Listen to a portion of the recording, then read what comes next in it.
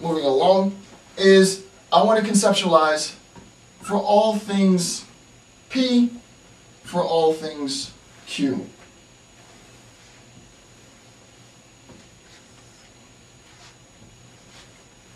And what I want to do this for is I want to do it for the conjunction, which is A and B.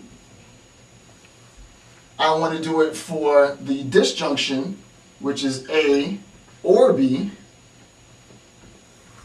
I want to do it for the conditional, I'm going to run out of space, which is A, then B.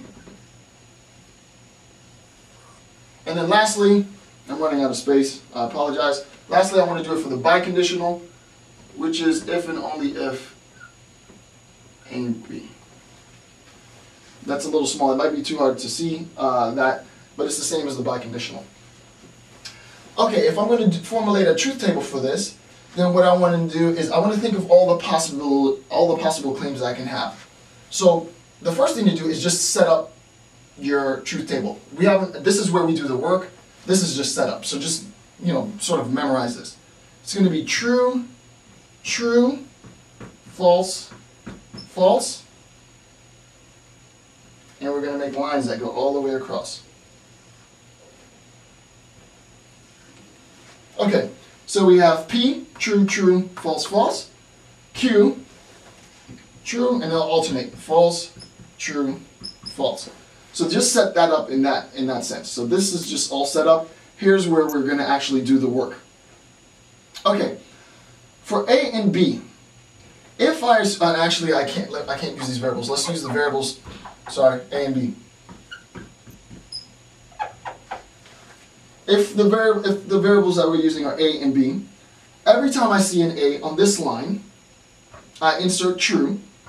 Every time I see a B, I insert true. For this line, every time I see an A, I insert true. However, every time I see a B, I insert false, and so on, and so on, and so on. Okay, so if I insert true here, and I insert true here, this is true, and this is true. Remember, it's a conjunction. They both are true. Then what happens? This whole claim is true. If this is true, and this is true, then this whole statement in understanding the idea of the statement logic, then this is true. Okay, it's pretty simple. If this is true, and this is false, well, now I have something that's false, right? So if I'm adding falsity to my statement in a conjunction, if I'm adding it, the statement as a whole becomes false. Okay? If I recognize that the addition of any falsity to my conjunction leads in the falsity of the statement, then I realize that wherever there is a false claim made, that my conjunction will be false. So I can fill in the rest, right? I immediately know then that both this is going to be false and this is going to be false. So I can make the further claim. Anytime I'm checking or attempting to determine, using truth tables, the truth or falsity of statement logic, which concerns a conjunction, only when both variables A and B are true will the statement be true. The rest will be false. Okay, next we move to the disjunction. Either this has to be true or this has to be true.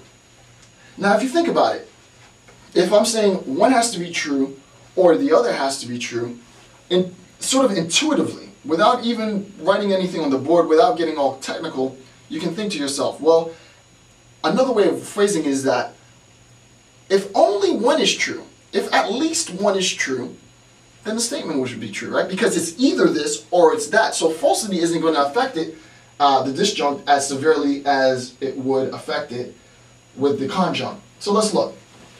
We substitute this truth here. So if A is true or B is true, well, it's true, right? Because at least one of them is true. The next one, if A is true or B is false, well, it's still not a problem. Why? Because we have at least one of these, at least one of them is true. So that's true. Now we say, well, now A is false. But look, B is true. So if B is true, then since at least one of them is true, It's true. Well, as you can see, it's just the opposite of the conjunct, right? The only one that becomes false is when both A or B is false.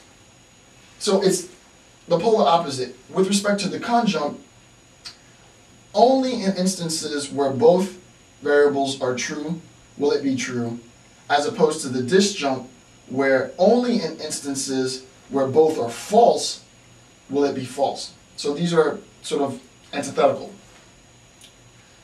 The next is the conditional. The conditional, there's a rather extensive proof, which I'm not going to get into, to discuss why the conditional is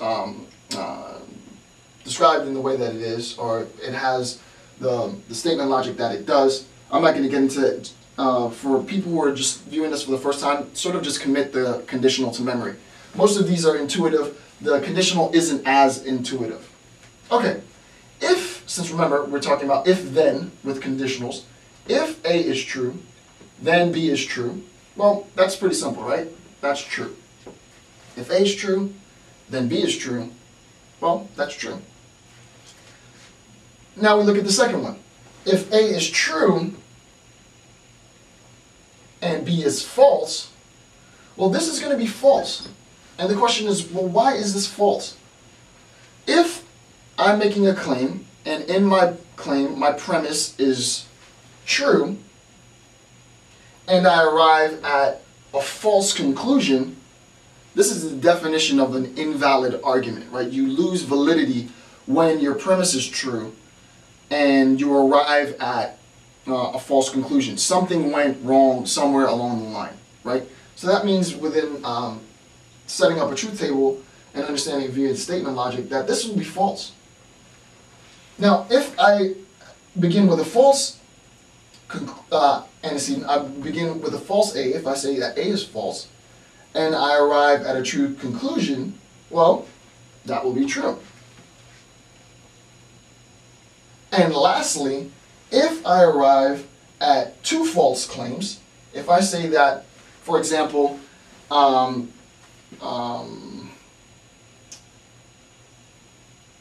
men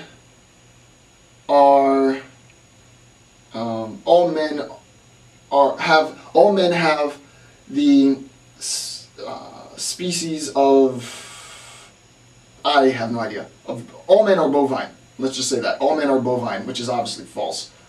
If all men are bovine, then cows will. This is terrible. If all men are bovine, then cows will birth humans. I don't know. Sorry for the bad example. Despite the fact that both claims are completely ridiculous, right? There is no truth to the antecedent. There is no truth to the conclusion. There still maintains truth in the statement, right? Because neither of the parts, neither the antecedent nor the conclusion, have any relationship to each other. So the easiest way to explain, without getting into the sort of semantics of it all, is that since there's no relationship between these two, and there really isn't, since there's no relationship between the antecedent and the conclusion, it's at least true that there is no relationship. As I said, the conditional is probably the most difficult for first-time students of logic to understand. The proofs for the conditional are far more advanced than something that I would introduce in an intro lecture. So just commit this to memory. These two, however, I feel that they're very introductory. You should be able to understand these initially. Rewind the video if you need, and hopefully I explained it clearly, and then you'll understand.